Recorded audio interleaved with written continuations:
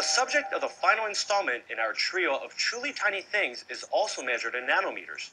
It's not a microbe or a machine. It's just a little air bubble. You might be asking, other than spritzing up a champagne, what possible use could we have for nanobubbles? Well, let's find out.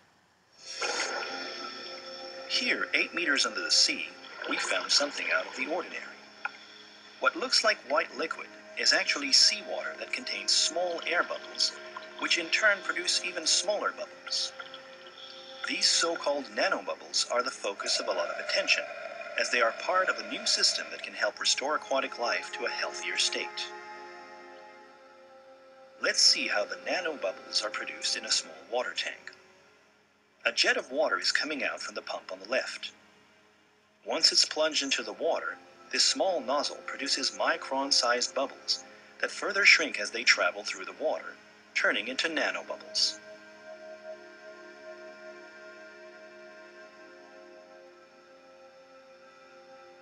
Using a microscope, let's take a closer look at how the bubbles shrink down to nano-size. After a few minutes, the bubbles have gone from tens of microns to tens of nanometers. This is the carbon ceramic nozzle we saw earlier. The porous nature of the ceramic allows air to flow through. Apparently, it was impossible to produce nanobubbles with non-carbon-based ceramic.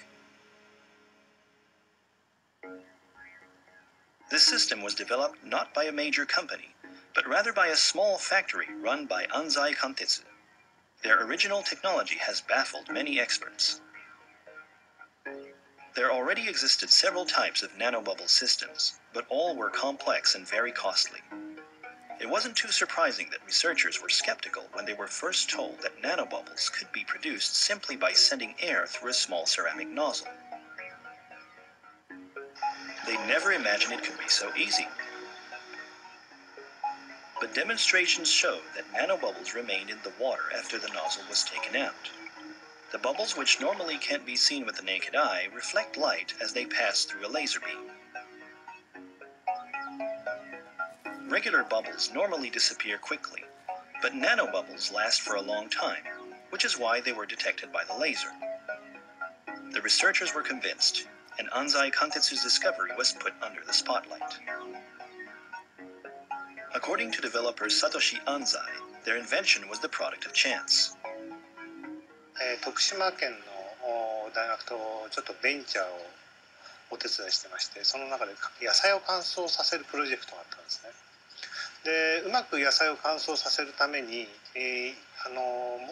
ちょうど水に反応する波長帯のセラミックスを探してたんですよ。セラミックスで作るナノバブルはですね、バイオに非常に有効なことを発見しました。で、バイオに有効だということは、もしかしたらですね、今まで我々がこう溜めてしまった、ヘドロといいますか、汚泥をですね、分解することができるんじゃないかという発想にたどり着きまして。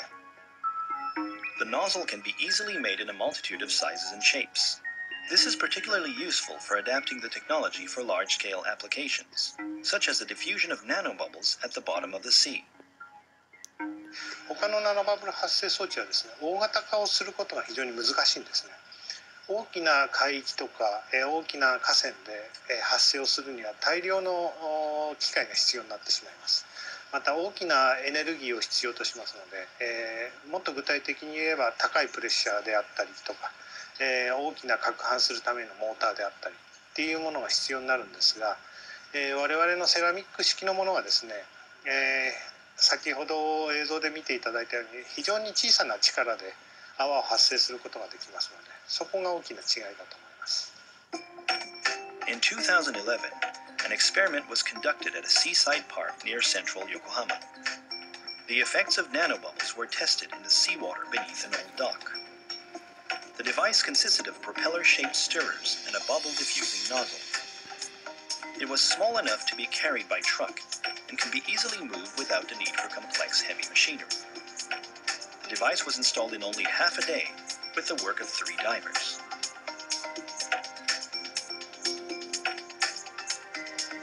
The machine was set up at the bottom, 10 meters below the surface. Although the water looked quite clean from above, the seabed was covered with about a meter-thick layer of sludge. The water was murky, and there was very little sign of aquatic life.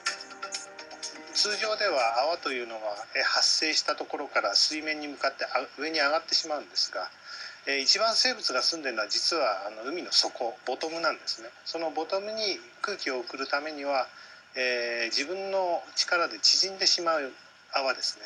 でその縮んだ泡が海流に乗って、ヘドロの中に染み込んでいくというような、こういった泡で浄化するという、浄化といいますか、そういった生物たちに酸素を届けてあげるというのが非常に有効だと思います。A series of experiments took place in the sea near an aquarium, also in Yokohama in 2013.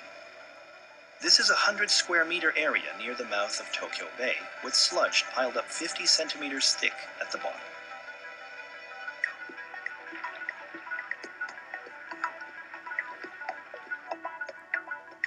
The nanobubble device was installed on the seabed 8 meters below the surface, with a long tube to supply air from above. The system is very energy efficient, working on 2200 watt current.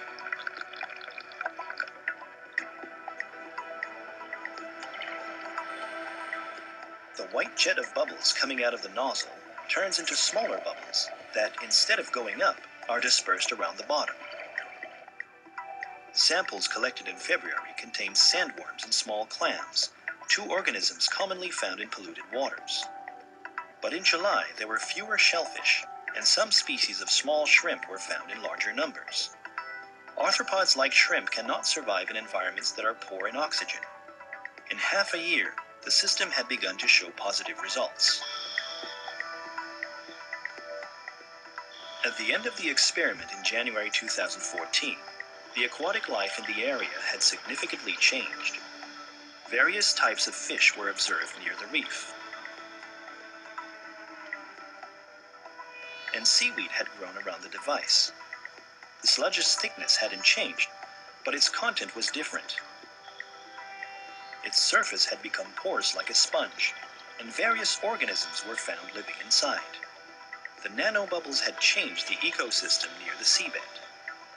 東京湾っていいますか、この人の多い地区ではですね、もう4月頃から10月ぐらいまでは生物が住めないような状態に陥っているのが現状ですね。我々の出すゴミと言われているものが実はその微生物の世界であり、そういったものに有効であるというのを証明できれば、我々人類も自然の中で共存して生きていける社会ができるんじゃないかと思っています。Bubbles that shrink and remain underwater for a long time. Nanobubble technology is quite intriguing. The company's original and simple ceramic nozzle system can be adapted to a variety of situations. And there are plenty of sea regions around the world that could benefit from their invention, which can help bring back abundance and diversity to aquatic life across the globe. This simple little piece of ceramic could end up having a big impact on our oceans. As scientists learn more about the complex dynamics of climate change, declining oxygen levels in seawater are becoming more of a concern. Nanobubbles might be one way to blow some life back into the world's largest ecosystem. That's all for today. Thanks for joining us. Tune in again next time when we'll introduce you to even more great gear. Until then, I'm Matthew Masaru Barron. では。